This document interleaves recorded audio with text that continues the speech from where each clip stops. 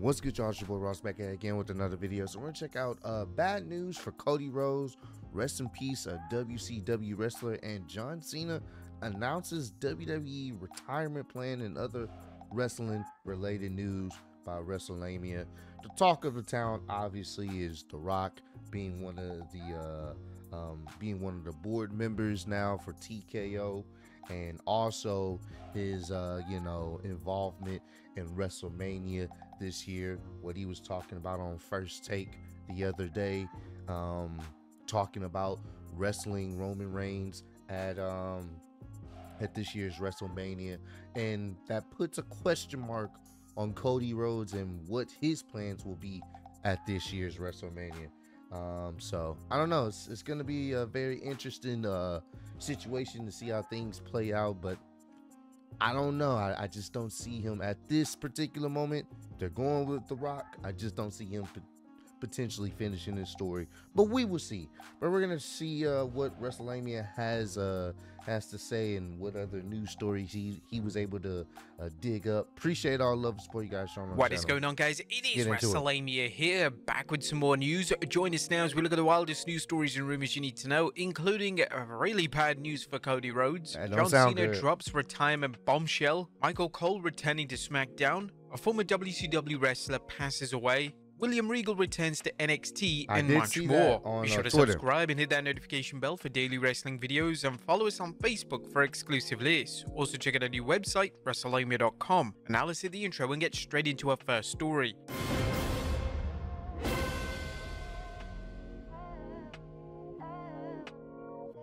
Our first story looks at major shakeups for WrestleMania and bad news for Cody Rhodes. At top of today's news is a report from Sports Illustrated that the WWE's plans for two top matches at WrestleMania 40 will be different than originally believed. Let's look at the rumored Mania lineup and how it impacts the American Nightmare. First, Sports Illustrated's Justin Barrasso reports that The Rock vs. Roman Reigns is almost a lock, especially after The Rock joined TKO Holdings board of directors. In addition, the WWE has a different opponent for Seth Rollins than CM Punk. After a month of speculation that CM Punk would challenge World Heavyweight Champion Seth Rollins at WrestleMania, a new plan is in place. Gunther is the favorite to win the Royal Rumble and then dethrone Rollins on the first night of WrestleMania. Barrasso said that a World Heavyweight Championship win by Gunther would allow him to defend the title at the WWE's upcoming PLE in Berlin. If The Rock vs. Roman happens at WrestleMania, it appears it'll be a one-on-one match. Consequently, Cody Rhodes will not finish his story at WrestleMania 40. Barrasso commented, "Where does this leave Cody Rhodes?" Multiple sources close to WWE head of creative Paul Triple H Levesque have indicated that Rhodes will not headline this year's event, nor will he finish his story at WrestleMania. But there's still a new chapter to write with a marquee matchup to be had against CM Punk. Prior to this report, it was believed that Seth Rollins would defend the World Heavyweight Championship against CM Punk and that Gunther might wrestle Brock Lesnar. Cody's status for the Showcase of the Immortals was still uncertain, with some rumors stating that he might be inserted into the Rock vs. Roman match, making it a triple threat. What do you guys think about these major changes? What do you guys think about Cody actually not finishing the story and possibly having another year of no title defenses by Reigns? Next up, John... Bro. If these are true, that's crazy. And let's talk about the Seth Rollins Gunther thing. That's very interesting. They could pull one of the biggest swerves in Royal Rumble history and actually have Gunther win it. Would I have a problem with it? No, I wouldn't. Only because Gunther deserves it. I would not have a problem with it. But the question is, what do you do with CM Punk? Elimination Chamber is right around the corner, unless the Rock gets in the Elimination Chamber match. What do you do there? And if the Rock is going to face Roman Reigns at this year's WrestleMania, like we talked about before, yeah, I don't know. That's a tough one. That's a tough one for Cody, because essentially his story would be done. And if it doesn't happen at this year's WrestleMania, it's not going to be the same to happen at another show. It's essentially over, which means that most likely Roman Reigns will be the champion for the rest of this year. And it's, for me, the match between Rock and Roman obviously will be a memorable one, but at the same time, we have to deal with Roman holding that championship, because The Rock's not going to win it. So we're going to have to legitimately just deal with Roman holding that championship hostage for a whole nother year, essentially. And if he doesn't lose it at WrestleMania, then they're going to have him beat the Hulk Hogan's record, which wouldn't happen until September of this year. So yes, we have to sacrifice another year for a great match. I'm sure it'll be a fantastic match between Rock and Roman, but we have to sacrifice a whole nother year. I don't know, man. I really don't want that to be the outcome. I want them to have the match. I just don't want them to sacrifice SmackDown in the process. That's my only thing. Cena drops 2 retirement bombshells. There's big news coming from John Cena, as the WWE GOAT recently revealed when he intends to retire and where he would like his last match to take place. John Cena has been dropping hints for some time that his retirement is on the horizon. During an interview with Entertainment Tonight, Cena went into detail about when he expects to retire and stressed his retirement is happening. That's not a maybe, that time is going to come, and it's going to come soon. The 16-time world champion told Turner he wants to end things when he's still able to perform at a high level. I made a promise to the consumer early on, to WWE fans, because I know how tough it is to be a fan. You got to come out of pocket, and WWE has done a ton of content, and it takes a lot to be a passionate fan, and our fan base is passionate and global. I never wanted to go out there just for the sake of going out there. John Cena has said in many other interviews, and retiring with dignity seems like something he's committing to achieve. While some fans love to see their favorite stars compete, regardless of their in-ring ability, Cena seems to subscribe to the idea that wrestlers should be able to deliver as long as they wrestle. As for a retirement date, Cena didn't really name a date and time, but he knows what the expiration date is. I'm going to be 47 this year. I feel great. So inside I feel great, but I know what it takes to be a WWE performer night in, night out, and I don't want to ever go out there and do it to do it. I want to have passion, the same passion as the fan base, and I want to give them exactly what they give me. The miles on the speedometer say, hey, that's got to be done before 50. Damn. The man who parlayed his Doctor of Thugonomics character into a main event career recently chatted with the BBC's The One Show about his love for the UK fans and where he wants to wrestle his final match. I go by the construct in the life of never trying to pick my opponents because that's way above my pay grade, but I've been an active advocate for London to host WrestleMania. A lot of people think when I go out in the middle of the ring, and I say that it's just for the local moment and we want to make this show happy. Fans in the UK, WWE fans, they're the best. Fans in London specifically will let you know how they feel. I don't think I'll be able to choose my opponent, but if I could choose a venue, it'd be the O2 in London. What do you guys think of Cena's retirement plans? Is 50 a good age to retire? Let us know in the comments down below. Next up. And here's the crazy thing. If they're able to pull that off, I'm all for it. I don't know who would be his opponent. That would make sense. You know, preferably someone, you know, it could be just like maybe a newer guy. I don't know. That would be very interesting. And I honestly would want John to go out on a win, depending on who it is and the talent that he goes against. Honestly, actually, I just thought about it. CM Punk. CM Punk. I would go with CM Punk. I just got goosebumps about thinking about that. CM Punk. That makes sense. They have changed. Things have changed with John Cena and CM Punk over these past 10 years. CM Punk. If that's his last match, CM Punk. Y'all let me know what y'all think about that. I don't even have to say anything. The history speaks for itself. CM Punk. Is Raw getting rid of commercials? Well, that could be the case based off a new rub coming after the announcement that Netflix acquired the rights to air Raw. Does this mean that Netflix subscribers with the commercial-free option get to watch uninterrupted matches, or will the WWE come up with a contrived situation so matches don't air during commercials? CNBC media reporter Alex Sherman recently tweeted about the situation. A new detail from the Netflix Raw deal: for Netflix subs that don't get ads, the vast majority of y'all, Raw matches will be scripted around commercial breaks, so you'll get some non-important match action, sustained headlocks instead of commercials. You won't get ads.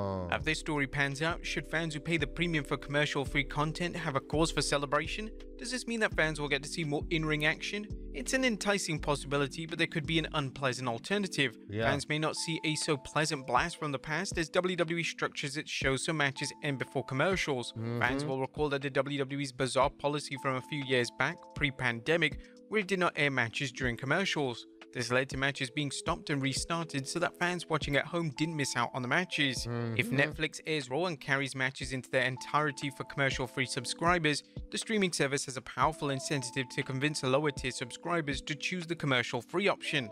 Netflix has until 2025 to work with the WWE to figure things out. If ever a company has proven the adage, necessity is the mother of invention, it's the WWE. Don't be surprised to see them handle a commercial-free and commercial-full show with its usual versatility. Next up, Michael Cole. That's going to be very interesting too, because for those who don't know, a lot of times during the commercial breaks, unless they're doing picture-in-picture, a lot of times they're just doing rest holds. Like nothing's really happening within the actual match itself, unless they're doing picture-in-picture. So it's going to be very interesting to see Monday Night Raw with essentially no commercials. So what are they going to be doing during the, some people having commercials, some people don't. Are they going to be doing rest holds, rest locks? Like, what's going to happen there?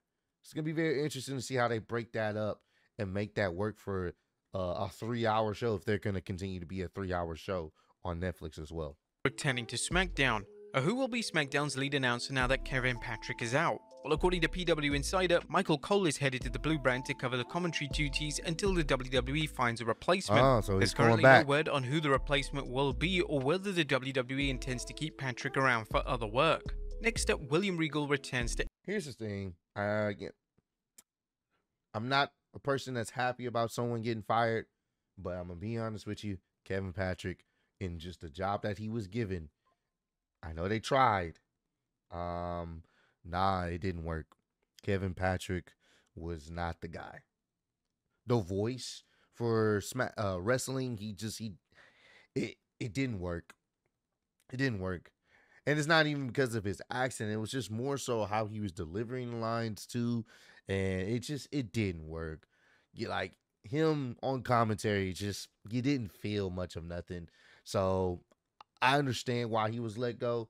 Once again, I'm not here advocating someone getting fired, but it didn't work.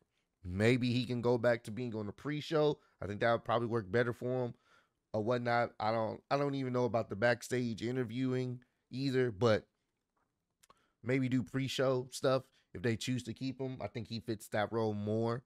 He fits that role better. But on commentary, it's not good. No, it's not. So NXT. Now, the rumors are true. William Regal is back on NXT, but how long will he be sticking around for? Fans tuning into this week's NXT saw Ava Raine appointed as the Black and Gold brand's general manager, not to mention she being the youngest general manager ever in history at 22 years of age. They also saw former NXT general manager William Regal wish Raine's luck and offer her any advice she wants about the job. Regal returned to WWE in 2023 after negotiating an early release with his deal from AEW. However, rumor has it his early release came with the condition that he could not appear on WWE television for a year. There was significant speculation that Regal returned due to Triple H's elevation to running the WWE's creative department. A Fightful Select recently reported that WWE had been discussing bringing Regal back. With Ava Raine serving as NXT general manager, could the ever-crafty Regal work his way back in the position of power? There are other possibilities, including Regal managing talent. Whatever the case, the former King of the Ring brings much to the table, whether it's his ability to talk, call matches, or guide talent behind the scenes. What do you guys think of Ava Raine officially becoming the NXT general manager? Let us know in the comments down below. That's crazy. So The Rock becomes one of the board members at TKO, and then it trickles down to his daughter being the youngest general manager in WWE history. The Rock is truly the head of the table. We've confirmed that now. I feel that's a good role, for her right now. And, depending on what they have her doing and maybe, just the stuff that they will have her say, it may transform into something else, more of a wrestling role. But we'll see how that plays out.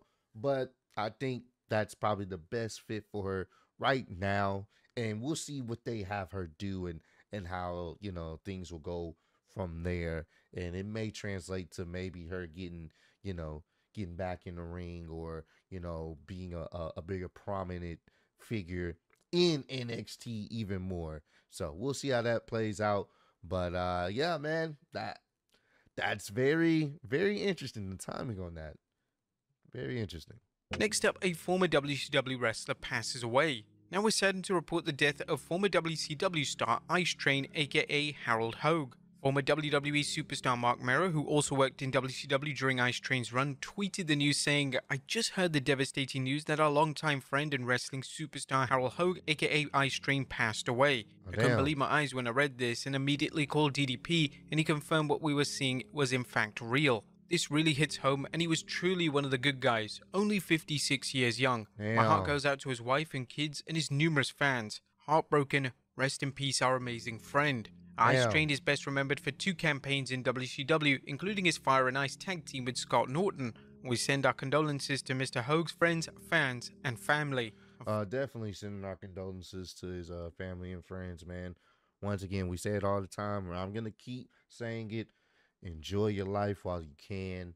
Live every day like it's your last, and don't get hung up on the little things. Enjoy it, because when your time is up, your time is up, and that's it. So enjoy your life. That's all you can do every single day. Make the best of it. Finally, The Rock's big score. And last but not least, The Rock is getting a huge payday for joining TKO Holdings board of Oh directors. boy. As we reported yesterday, Dwayne Johnson gets the rights to use his Rock intellectual property as partial compensation for joining the board. But that's not all, as CNN Business is reporting. The company said in a regulatory filing Tuesday that it will pay Johnson $30 million in stock awards to promote the brand as part of his new deal. The awards will vest over the course of 2024 and 2025. With the rumors that The Rock will face Roman Reigns in a match at Mania, it looks like The Rock's wrestling roots are paying off more than ever. Yeah. What do you guys think about The Rock joining TKO? Let us know in the comments down. Yeah, man. I'm happy for him being able to own his name. The Rock. Being able to get that is very important. Ownership, very important, y'all. So I'm happy for him.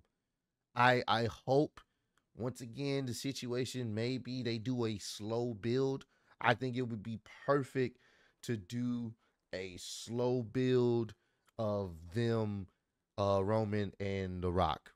That's my personal opinion. I don't think a title needs to be had for them to have this match, because we clearly know who's really the head of the table right now, and it's The Rock, legitimately. So I personally don't think it needs to happen right now. I think this needs to be some type of build. And I think the perfect build is having a dethroned Roman Reigns, because at this point, he's going to be even more dangerous. Have Cody win or whatever the case may be, and have Roman go away for a while. And he comes back, and maybe he's trying to wreck shop or whatever. You can even build the story of him disrespecting his family even more because he doesn't have the championship and he blames them. And that you can incorporate The Rock being involved there. He's like, nah, we're not about to do this. You can do something like that. Build towards next year's WrestleMania. We know that would be the main event.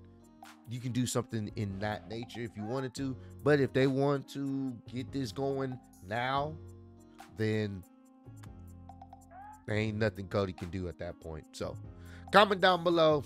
Let me know, man. How do you feel about the potential rumors of Cody's story pretty much being closed and them moving on from that? And the fact that we may not even get CM Punk versus Seth Rollins. We may get Seth Rollins versus Gunther for the World Heavyweight Championship. Let me know how y'all feel about that. Let me know how y'all feel about John Cena's retirement, his retirement plans, and who do y'all think he should face as his last match. Me, I personally think CM Punk will be a fantastic last match for John Cena. Y'all let me know how y'all feel about that, man. But I appreciate all the love and support you guys showing on the channel. Road to 150K. And I'm still your undisputed YouTube wrestling champ of the world. Appreciate y'all kicking with me. See y'all next one. Peace.